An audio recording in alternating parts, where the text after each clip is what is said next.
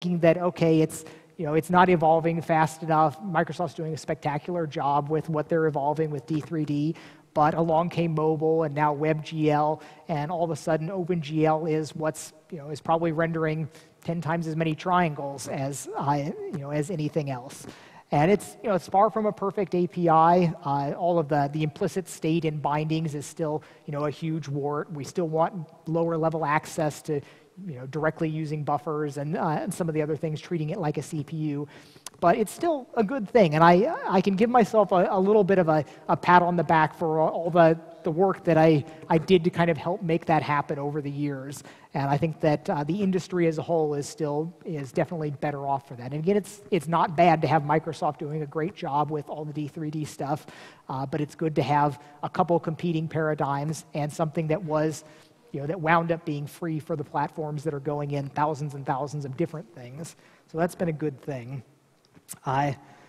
On the rendering side of things, physically correct lighting, it's wonderful to see that that's all the rage now. It's all anybody's talking about for the next-gen stuff, and it's good. It will win. It will be better. We've seen this story before with the offline rendering crowd about being resistant at first and finding out that it actually does make their lives easier. I made a push for this several years ago and did not get enough internal traction with the art team to kind of buy into it, because it requires changing things, looking at it a different way, giving up your favorite tweaks and hacks and the ways that you know how to sort of beat the current rendering equation into submission. But we're in a situation where we've got a lot more buy-in now. It's got public mind share. It's going to be the way things are going. We'll always be approximating it to some degree, but trying to have somewhat plausibly rational albedos and having things that make a little bit of sense is just a good thing. And in the end, it'll be easier to make content that works well. So my big software evolution over the last certainly 3 years, and stretching back tendrils a little bit further than that, has been this move towards functional programming style and pure functions. And it's been long enough now that I can really take some valid data points from it, where I can look at some code. I just ran across this last week. I was looking through some code, and I came across this file full of a bunch of reasonably sophisticated code that turned out we're not really using anymore, but it had just sat there completely innocuous, not bothering anybody, and it had been written in this functional style where it was all self-contained, and I count that as a win. And there's a number of things like that where you look at this and say, okay, this is a lot of complex, sophisticated code, but it's a pure function. It's just completely compartmentalized over here. You pass in stuff, you get out stuff, and anybody that's not calling that function does not care whether that code exists or not. And that could be contrasted with so much other code that has assumptions and interactions and tendrils throughout the system, where there are so many things that you set a flag here, or you call this subsystem to put it into this state so that something else that you're going to do later will interact with that in a different way. And we have sort of the horror show of that right now is our build game code, the stuff that goes and you say, build game for these maps. It sets all of these hooks and flags throughout our resource loading and file system to sort of be able to get callbacks on these different things, and then runs and starts up the map, and there's different flags and console variables, and it's just god-awful, and it causes us problems on an almost weekly basis. And I've got enough of these positive cases to stack up against this to say it's usually more of a pain to try and write something in this self-contained functional way, but if you're going to use the code for years, it has large advantages. I'm seeing the payoffs more and more as just on a regular basis, I see these wins where that's been happy and good because it was written in a pure form. That's been a real pain because it wasn't, because it used callbacks and tendrils and flags and settings and all of these other ways of doing things. So I am more convinced than ever that it really is a big win. So I've been applying this for years, just the notion of functional purity in C++, in my day-to-day writing language. And I've gone and poked around at, looked at Haskell in different places, but I never wrote a significant amount of code. In the last year, I set out to go ahead and try and get sort of my 10,000 lines of code in real functional languages to try and get something that I can talk about their merits in a concrete sense rather than an abstract sense. And I had been it was one of these things where I programmed just enough that I always had to go review the tutorials each time I did it. I'd go through the beginning Haskell tutorials maybe 3 times, where I'd learn this, I'd write some code, come back 6 months later, forget all the ways to set up the imports, go through it again. But finally trying to write enough code to make it stick. And the project that I set out to do on this was I wanted to do something that would be enough code to learn about the large systems, because when you look through exercises in books, they're toys, and they're a completely different set of things that you learn when you're looking at system scale versus exercise or toy scale. So it needed to be something with a little bit of meat on it, and something that I could reference against other things that I've done. So what I set out to do was take the original Wolfenstein 3D and re-implement it in Haskell. So I started off with loading the assets into there, which are in this god-awful old format. Back when I was fitting things on floppy disks, and I was reinventing compression methods for myself. So it's some RLE on top of very badly bastardized, independently invented LZSS thing that's just this messy binary format, which you'd think, okay, maybe this isn't the greatest thing for implementing functional purity, but it turned out that winds up being a lovely little bit of functional code to do that, and it's a fraction of the size of the C code, where you hear Haskellers and people talk about 1/10 the size of equivalent code, and that's probably an exaggeration, but I believe that some of this nicely commented, clean Haskell code can be a factor of a few smaller than the C++ code that I was porting to. I got to the point of having the guards on paths, walking around, running player movement at some basic levels. But I was finding that it's really difficult for me to work on something that's not work. I have this, I would pat myself on the back for tearing away and spending a whole hour on my Haskell research project every now and then, and I couldn't hit it on a regular basis. It was just not. I didn't have enough time to. I couldn't make myself take the time. I mean, I just have that internal itch that's like, oh, I could be doing something that's productive in the here and now. I mean, I know that it's good in the long term, but it's a little, it's a character issue that makes it difficult for me on that. So one of the things that happened then that was sort of a happy, good fortune is I'd always been poking around. One of the languages that I would look at, I settled on Haskell as probably my functional language of choice to follow up on.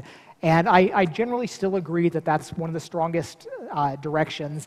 I'm still not completely sold on the value of laziness, so the people that talk about ML derivatives, they might have a point. I haven't evaluated side by side, so there may be something there.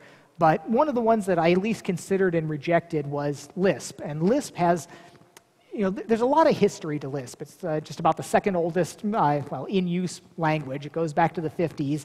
And I've always had in my head Lisp almost up on a pedestal. There are things like, a formative book in my teenage years was Hackers, Heroes of the Computer Revolution, and a lot of that talked about the MIT computer crowd, and you had the building of the Lisp machines and the Lisp hackers and Richard Stallman's last days there, and that stuck with me a lot. And there's things, reading Paul Graham's essays, reading the Unix Haters Handbook, and the people that would still talk about these old Lisp machines and the values of it. Oh, and my favorite paper title now is there was a paper by the people that became the Racket scheme system, and the subtitle on it is "Revenge of the Son of the Lisp Machine." It was about programming language environments, and I thought that was just fabulous for a paper subtitle.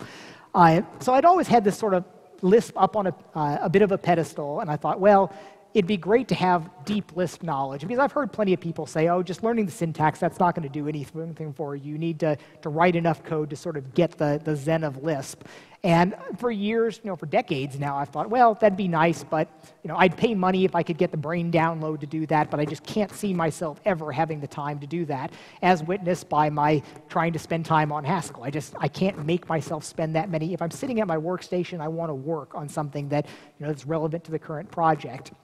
But what happened is I found out that just poking around, I forget exactly how it came to my attention, but there's a tiny little Lisp development environment that you can get on the iPad called Lisping, and it's this sort of visual editor. It matches up all your parentheses, and you couldn't write a real program in it, but you can write scheme in it, and and go through and do exercises, and it shows you the arrangements, and it's kind of neat. I look at that as, okay, the idea of visual programming has never really taken off, and we all still wonder whether at some point we can extract more of the structure of the programs beyond just syntax coloring, and we can do useful things there. And Lisp, with its nature of everything's an S expression and the homogeneity of it, has a lot going for it. And still, this is a trivial program, but what I found out that was just magical to me is that I have my iPad with me at like all of these times when I'm not at my workstation, and I found there were all of these little hours where I could be doing programming if it was on my iPad, because I'm at home sitting on the couch somewhere, or I'm on an airplane, or I'm stuck someplace. I don't have my system, so I don't have that same personal guilt trip about not working on the work that that I need to move towards the next milestone, and I could actually do some real programming. So I picked up and I spent a decent amount of time learning Scheme, doing some work on the iPad, writing a few simple programs, write a KD tree builder, write a parser for something. And eventually I did wind up with one of the grand old books of computer science, Structure and Interpretation of Computer Programs, or SICP there. And that's, it's classic MIT text. It's for undergraduates. It's supposed to be sort of a first MIT course, but it uses Scheme as the programming language. And it's one of those books up on a pedestal that are on the books every computer programmer should read. And I started going through, I actually took some time off from work and said, I'm going to do Lisp immersion. I'm going to spend this week doing nothing but Lisp programming. I'm not even going to think about working on what I should be working on. And that worked. I was able to go in and clock a whole bunch of hours and get to the point where I pretty much do get it, and I get some of the value from it. And so this undergraduate book, you'd think, okay, why is John Carmack reading an undergraduate textbook on computer programming? But there's value to be gotten in, you can find value in almost anything at that level. Any college textbook you pick up, you can probably get good value out of, even if it's a topic that you already know. One of the things that I crossed some threshold in recent years where I've always loved sort of grazing on technical stuff. I've always liked textbooks and reading them. I like bedtime reading for whatever. But in recent years, I've gotten to the point where I actually look forward to doing the exercises. And part of that's because getting older, you need a little bit of an extra push to make things stick in your brain. And I was talking with my stepfather, who was an engineer, about that. I mentioned that, and he looks at me and says, he's pushing 70. He's like, you have no idea, John. So I'm not sure I'm looking forward to the slow decline towards that. But working the exercises in the book is obviously useful. And the thing about this particular book, where if you take your learn language XXX in 24 hours, you just get these very practical little exercises. But here I'm looking up, trawling through Wikipedia, going, okay, what's an Ackermann function? What are these church numerals? And all of this math basis stuff that was kind of entertaining to learn while I'm learning the programming challenges along with it. So I do think that I sort of get Lisp now, and I have a working ability in Haskell. And I've got a few conclusions coming from it. One of them is that there's still the question about static versus dynamic. And I know there was a survey just coming out recently where the majority of programmers are still really not behind static typing. And I know there's the two orthogonal axes about whether types are strong or weak and whether it's static or dynamic. And I come down really pretty firmly, and all of my experience continues to push me towards this way, that strong static typing has really significant benefits. Sometimes it's not comfortable. Sometimes you have to build up a type scaffolding to do something that should be really easy, but there are real strong wins to it. I see this in the code that causes us problems. In my toy stuff in recent months, seeing in the Haskell stuff that I was doing, the one head scratcher where I was looking at something going, what the heck is this doing? Why? And I desperately wanted a real debugger. And and Haskell does not have what I would consider a real debugger. The one thing that was there turned out to be the part of the data that was untyped when I was still looking at these two planes of data for the Wolfenstein data, and I just had them backwards, and it was causing bizarre stuff there. That was the only thing that really had me baffled for a little while, was a case where proper typing would have removed that if it was dealing with typing throughout it. And conversely, in the Lisp work, I had a bunch of cases where I was doing something that was just wrong because the types weren't there. If it was statically typed, it would have caught it ahead of time. Now, I do see more of the charm now that I've had some experience with a dynamic language. I see the lure, the enticement of having just throw random types onto anything, about not having to have sort of template typing arrangements and things. There's an appeal to that, but I think that it bites you in the end if the code lives a long time and it grows enough. I think that the value of types is just super, super important. And that's something it's a religious argument among programmers. And I despair a little bit about trying to win the arguments in a convincing empirical sense, because these do come down to these tendencies of programmers. And if somebody's being belligerent about it, they can just say, well, I don't have those tendencies. And I can say, as being a lead programmer over, or a technical director over dozens and dozens of programmers, millions of lines of code, it's just amazing how many mistakes and how bad programmers can be. Everything that is syntactically legal that the compiler will accept will eventually wind up in your code base. And that's why I think that static typing is so valuable, because it cuts down on what can kind of make it past those hurdles there. So I'm only getting stronger in my stance on the utility of static typing, static analysis. Don't let those things just kind of happen and get fixed up at runtime. So one of my sort of sneaky plan for turning the Haskell work on Wolfenstein into something that was going to tie into real work relates to a vision that I have for using multi-core and game logic in a different way than we're doing right now. So the state of where we're at right now with game code is that we run all the game code in one thread, because the idea of using locks to synchronize amongst all of our current game code was just absolutely terrifying. The heavyweight lifting stuff that we do with collision detection, pathfinding, a lot of the stuff that would take up tons of work, building extra particles, animating skeletons, all that gets run off into jobs that are done with deferred calculations. It's a pain to do things that way. You set it up, but it's understandable, where a developer can just look at this and say, okay, I want to do this next frame. I'll set up my query. Please go trace these 50 things, and I'll deal with it next frame. It adds all these extra flags and bookkeeping, but it's still a heck of a lot better than saying, oh, well, we're going to merrily run in parallel. I'm going to critical section some things. That way, it leads to disaster. There's just no way that was going to work out.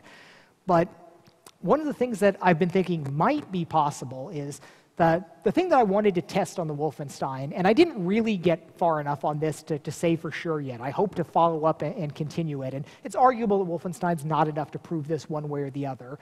But if you are running all of your actors or your entities in the world independently parallel, but it's functionally pure, they're passed in a reference to a static copy of the world and themselves, they return their new version at the end. They can't break anybody else because they can't touch anything else. It's not allowed by the compiler. And that is, by the way, one of the things that I feel pretty strongly about why I went Haskell rather than some of the other perhaps more approachable languages. It's the brutal purity of it. Languages talk about being multi-paradigm as if it's a good thing, but multi-paradigm means you can always do the bad thing if you feel you really need to. And programmers are extremely bad at doing sort of the time-scale integration of the cost of doing something that they know is negative. I mean, everyone will know it's like, oh, this global flag, this is not a good thing. This is a bad thing, but it's only a little bad thing. And they don't think about how, the next 5 years, how many times that little bad thing is going to affect things. So brutal purity. You have no choice. You do not have an escape hatch. You cannot do set bang and change something just because you feel this is a really good thing and it's appropriate here. You just have no choice. Absolute purity. And so, yeah, and the way I had that all segmented is the little bit of monadic code that happens in the main thread is just one file. Everything else is absolutely pure functions. No, not even any of the, the fancy things that can help you escape in some ways. But so I was proving out this idea that, okay, entities running separately, you've got the obvious question, well, how do you shoot somebody if you can't affect them? You say, well, I'm firing my gun, I hit him, the world says I do, I want to make him die. So you have to make an event of some kind that gets communicated to to the other entity. And now all game engines have some kind of event passing mechanisms. And in general, I don't encourage people using them because it decouples the flow of control. You can do something, if you can do something right here, it's better to do it right here rather than have it done by some system elsewhere.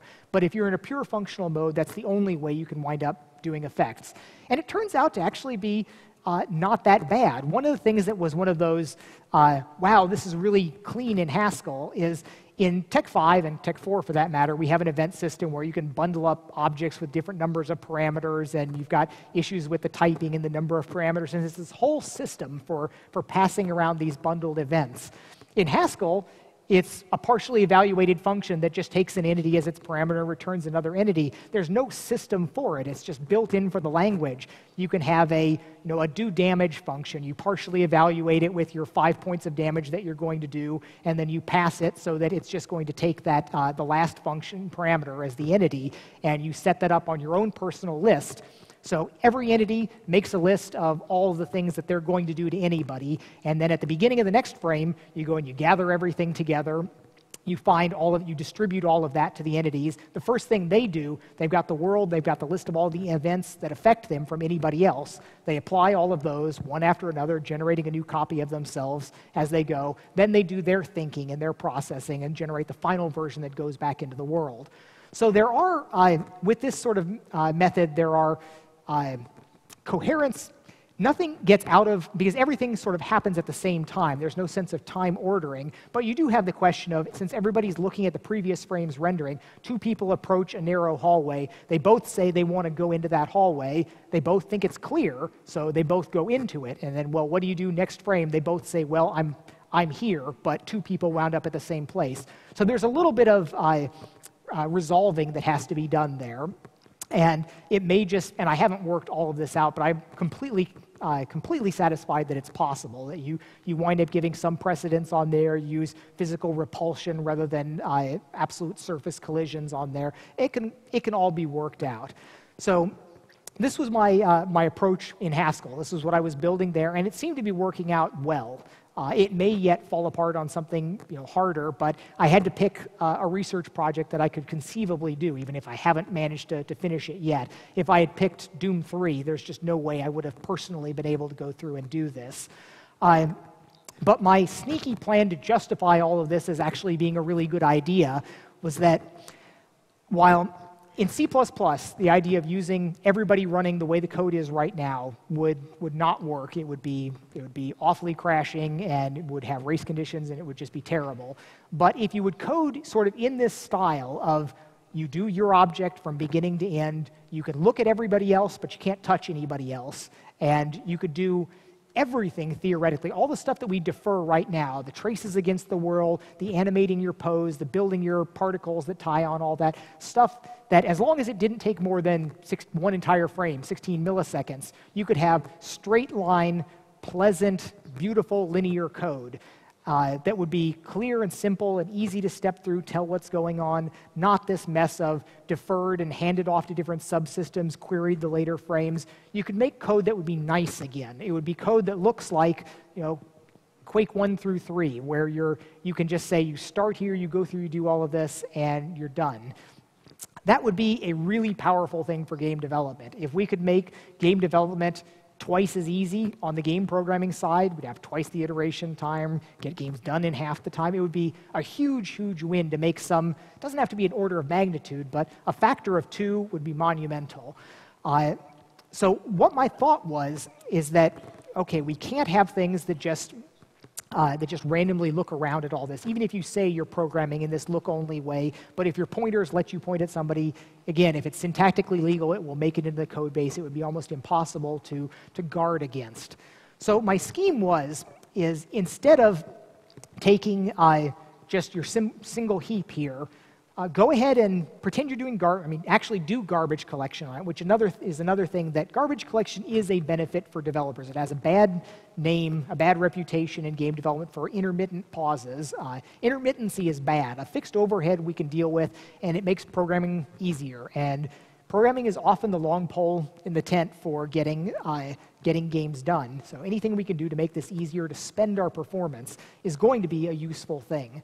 So you set everything up, you garbage collect every frame, so you make a pass through all the objects in your game heap. It's going to take discipline to make sure that none of the big things stay in the game heap. You put all of your assets, resources separately managed, but the game stuff, you have it in the heap, you can make a walkthrough at every frame. So it's a fairly standard sort of compacting or broken hearts garbage collection where you pass through, you copy over the stuff that you still need to the next frame. So it takes twice as much space for your heap. But the game heap, if you isolate out all of the constant data and all of the big media, it's not that large. I can guarantee that our real mutable data, you could count it, it's counted in megs, not tens of megs.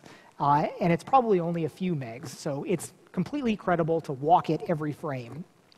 So you walk through the entire frame, you compact and copy it, garbage collect to another frame, but you keep the old frame there and you memory protect it. And when you're fixing up all of these pointers, as you're doing the garbage collection, you're marking pointers on whether they're in use, whether you've copied them over, but each entity keeps its own pointers to itself, but any pointer that it has to something else points to the frame that was just memory protected, that was garbage collected from.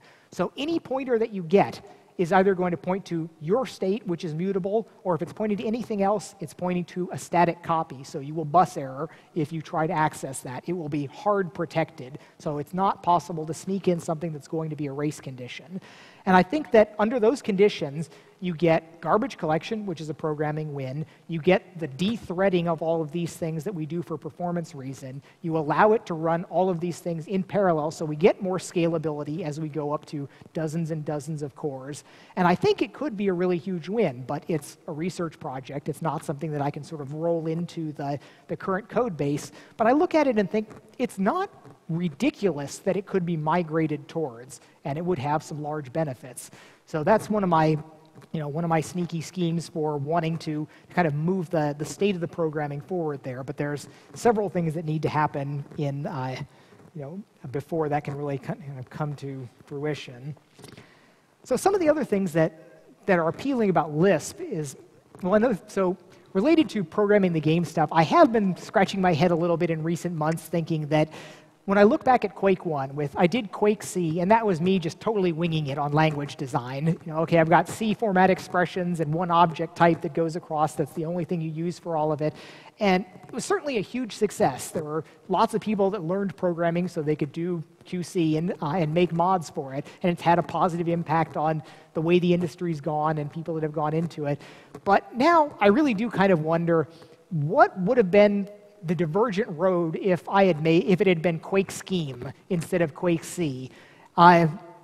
Because Scheme as the small version of Lisp is one of those things that the language is extremely elegant and concise. And when you really sort of get that all you need is this parameter substitution in there and you can do everything from that, there's a majesty to that abstraction that's pretty powerful. And it has all the damn parentheses, and it has prefix notation and these things that professional programmers that are used to working in C are not comfortable being shown a bunch of Lisp. There are arguments, there are statements, I'm not sure that I believe them, that novice people that have never programmed before take as quickly to functional programming as declarative programming. That doesn't quite ring true to me. I think that might be some selection bias that maybe the MIT undergraduates that say they've never programmed do as well when presented a functional programming language. But there is a lot to be said for the imperative nature of you explain computer programming by you do this, if this, you do this, otherwise you do that. And from teaching my 7-year-old and 8-year-old, I think that I think that there is a value to the imperative nature there, but I do wonder if we had had a more potent language there, if we had used something like Scheme, what more could have been accomplished there that wasn't in the nature of just QuakeC. And so, an idle thought where for embedding, for doing a big application, I think Haskell is just a superior language for what you'll get out of it than Lisp. There were lots of times I was doing Lisp code, and I was thinking this would be shorter and clearer in Haskell. And certainly the typing is a huge, huge thing. But for small things, for an embedded language like what QuakeC was, there's a lot of advantage to Lisp Scheme at least is so tiny. You can make it very, very small and yet still have kind of complete power. You can in theory do anything with even the simplest of schemes there. So using it for an embedded language is still appealing for me, and I've sort of still got my eye open for where could I use this in some way, because in the end, while I wouldn't do application development in it, I found it charming in a way that's sort of maybe difficult to convey to especially non-programmers, but it is this very, very old language that is still